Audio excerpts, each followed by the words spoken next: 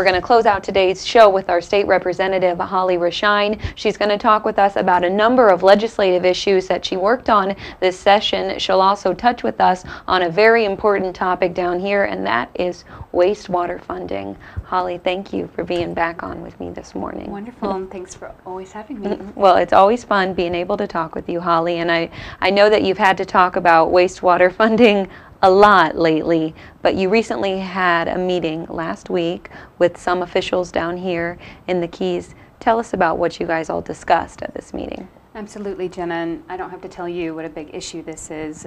Probably the #1 issue behind windstorm insurance that faces us in the community. And I got everybody together, basically from Key West to Key Largo Wastewater Treatment District, the Village of Isla Mirada, Monroe County, the City of Key Colony Beach, the City of Marathon, the Florida Keys Aqueduct Authority, and the City of Key West. So every community across the Keys, we got together, we sat down in City Hall in Key Colony Beach. I wanted to pick a middle ground area and basically hashed out how we want to move forward and request the next $50 million, which is due, to help us out with the $1 billion unfunded state mandate, which is the Keys wastewater plan.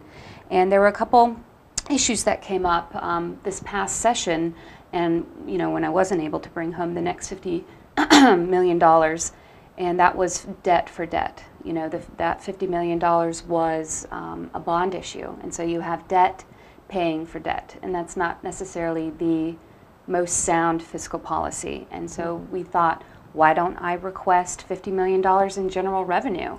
And the governor sees that that's probably the best option for us, even though that's a really big ask. And this is another issue that I brought up. It's one thing for the governor to put $50 million in his budget. It's another thing for me to fight for it and to champion for it with the Senate and the House. I mean, it's $50 million for one project is a very big ask.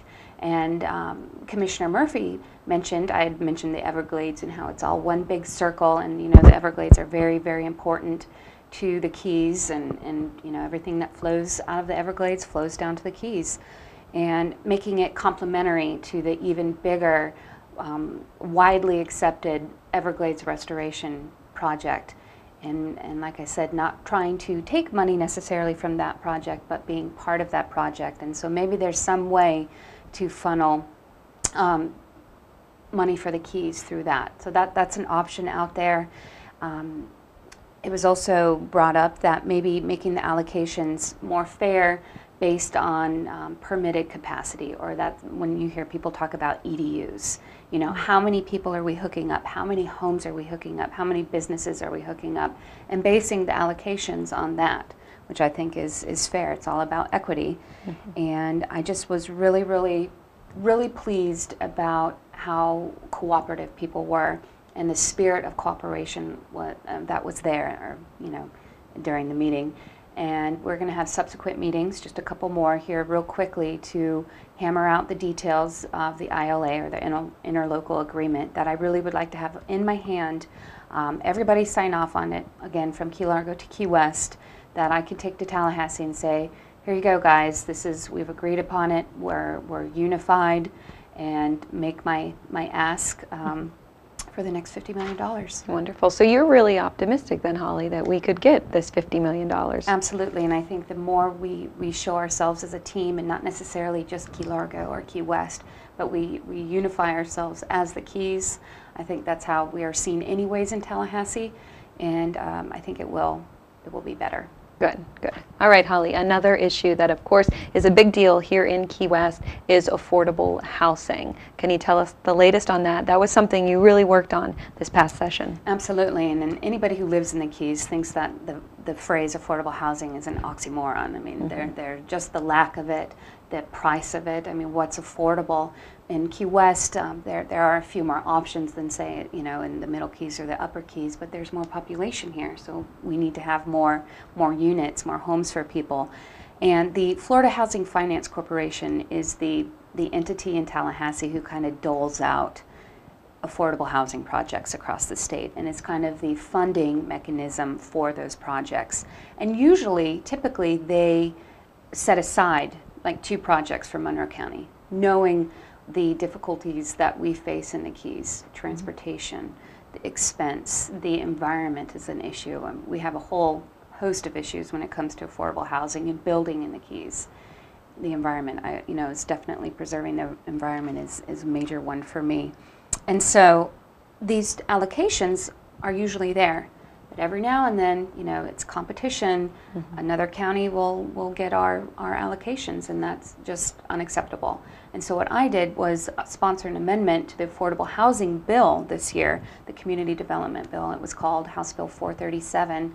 I sponsored an amendment, and it passed both the House and the Senate, to set aside 2 projects every year in statute for Monroe County in perpetuity. As long as the funding is there, we will get those projects. And the governor did sign that bill. Good. And so I'm very, very pleased that we will have those projects. Great. So that is good news. And now, Holly, the last thing I want to talk with you about this morning is something called the Queen Conch Memorial. Absolutely. Tell me about this. Absolutely. And this is one of my more fun bills that I co-sponsored with Representative Jose Felix Diaz. He's out of Miami.